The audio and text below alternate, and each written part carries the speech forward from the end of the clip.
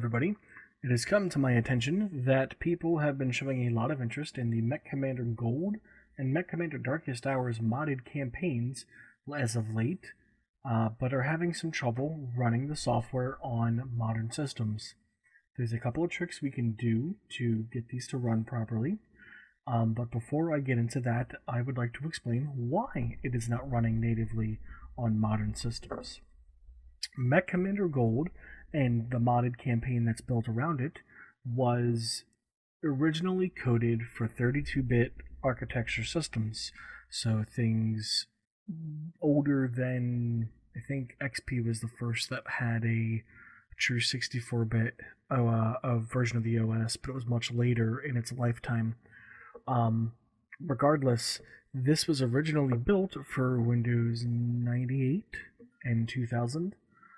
So it's a fairly old game that is not going to run properly from disk as intended when the game first came out. So with modern systems, even with the disk, you can still do part of this, but you will need a MechCommander Gold ISO. In order to mount that ISO, I'm going to use Power ISO. You can use other software such as Daemon Tools or I don't even really know of any other than those two myself personally, but any other image mounting software that you prefer you can use. For the sake of this tutorial, however, I'm going to be using Power ISO because that is what I prefer. So in order to start, you're going to need to go to poweriso.com. On the home page, there's going to be a download button. If you click on that, it'll take you directly to downloads, and you want to download Power ISO version 7.6 64-bit. Once you have that, because MechCommander Gold is considered abandonware, you can head over to another website, or the one I prefer, which is myabandonware.com, and search for MechCommander. And when you search for MechCommander, you're actually going to get two results, MechCommander Gold and MechCommander 2. The same methods that we're using for MechCommander Gold will work for MechCommander 2. Once you get to the MechCommander Gold download page by clicking on the screenshots that it shows there, if you click on download here, you're going to be given a couple of different options. You're going to be given a RIP version or an ISO version with two different mirrors available in the UK and in Germany. I've already went ahead and downloaded this, but after we get that, we're going to require, for those of you who want to play the Darkest Hours modded campaign, the Darkest Hours files. You can get these off of a couple of different websites. I prefer to use the original posting site, which would be nogutsnogalaxy.net, and just go to Risen's forum post here. Click on Download MechCommander Gold Darkest Hours 4.0 from my Google Drive, and this will send you to Risen's Google Drive. Once you click on Download, it'll pop up with this window here saying that Google Drive cannot scan this file for viruses because it's too large. That is fine. It is a 1.2 gigabyte file, so I hope you folks who are interested in this do have a pretty sturdy internet. After you get that downloaded, go ahead and install Power ISO. I've already got it installed, so it's a pretty typical setup. There is going to be an offer for some bundled adware. Just go ahead and select decline on those terms of services once they pop up. Because if you don't, you could get some McAfee or some other junk downloaded. It might get flagged by Windows as potentially malicious software. That's fine. Go ahead and tell it to install anyway. Once you install Power ISO, you're going to want to reboot your computer, because without doing that, you cannot mount virtual drives. Once your computer reboots, you want to launch Power ISO, and it's going to pop up and say that you're running an unregistered version. That's totally fine. Wait for the countdown to finish and click on Continue Unregistered. From here, you want to go to Tools, Virtual Drive, and then Set Number of Drives, and make sure there's at least one virtual drive enabled. From here, you can actually close it. With the MechCommander Gold ISO you downloaded, you're going to want to right-click on that file, go to Power ISO, mount image to whatever your virtual drive is. I don't have a physical CD drive in this one, So mine is going to end up being drive D. Once that is done, you're going to want to go to your File Explorer. And in your File Explorer, this is where you can, if you have the CD version, do this portion without the ISO. So you're going to want to go to this PC. From this PC, you're going to want to locate where your CD or ISO is mounted. In this case, for me, it is drive D for my virtual drive. You're going to want to right-click, and there should be an option that either says Explore or Open. Once you do that, you will have access to all of the contents of the disk. From here, you want to make a folder either on your desktop or wherever you're going to be running MechCommander Gold from, so on another disk or somewhere in your hard drive. Go ahead and make a folder, label it either MCG, MechCommander Gold, whichever you prefer. And then you're going to want to highlight all the contents of the disk, and then click and drag them into the new folder you just created. Once you do that and that finishes, it's only about 500 megabytes of data, so it shouldn't take too long. You will have now a folder with all of the contents that were on that disk. This is everything you need to run the game outside of the ISO file. Now, for the Darkest Hours version, there is going to be a zip file or a RAR that will download with it. You just want to unpack that or unzip it somewhere on your desktop or in another drive on your computer where you're going to be running the mod from. From there, it contains just about all of the same stuff.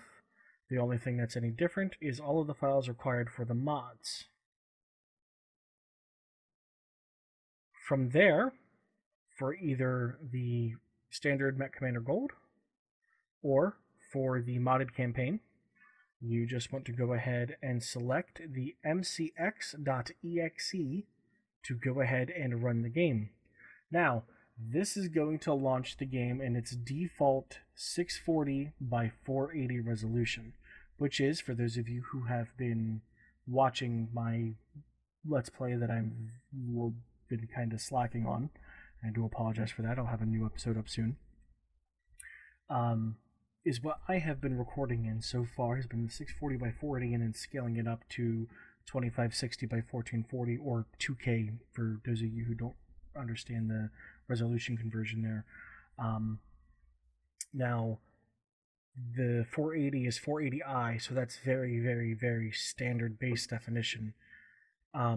The files Risen includes here are for a couple of different resolutions, but as you'll see, it lost it in windowed mode. This is a common issue you'll see sometimes when running this. If you have the disk version and are just doing a disk from ISO version, like I said, where you can just copy the files from the disk, the splash screens will be miscolored.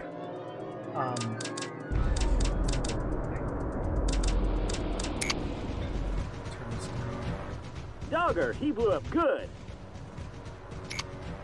Dogger, he blew up good.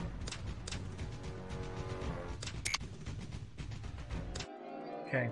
The menus will be all miscolored, but the actual gameplay will be fine. The other issue here is, let me go ahead and put this in the full screen. This is the 1920 by 1080 version. You will see that the menu is still 640 by 480. But Command interface initiated. Incoming transmission. Once you get into an actual mission, it will go full screen.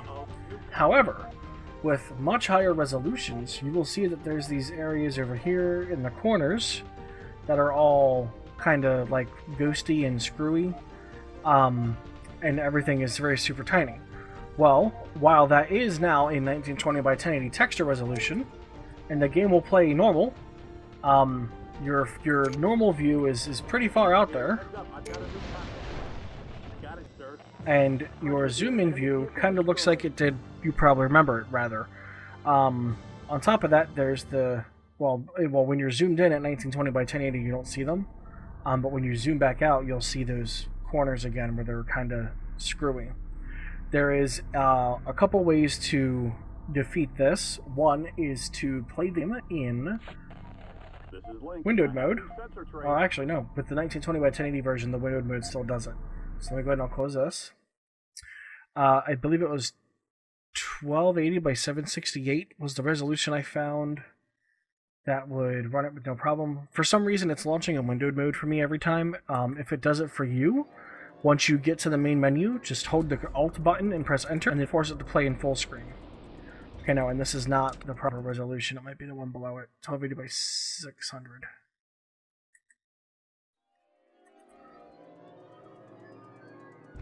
Or no, this is the one that crashed on me all the time. Right. Okay, so 1280 by 600 crashes all the time, and it actually hard locks the executable, so you need to end it with Task Manager. I can't remember which. It might have been the 1024 by 768 was perfect. I think so. So let's cancel that and go to full screen. Yes, this is the one that ends up perfect as far as the corners are concerned. My recording might have black bars here where the mouse is unable to go through on both sides. But if you're playing it on your modern 16 by 9 screen, it'll still fill it 16 by 9. So textures may be a little stretched left and right, width-wise, but they still should be okay. So let's go and go into original merge. Command interface initiated. Incoming transmission. So, and as you can see, we're still experiencing the smaller menu with all this dead black space over here. That is unfortunately just a limitation of the software. So let's go ahead and we'll begin the mission. Commencing deployment. Mech warriors.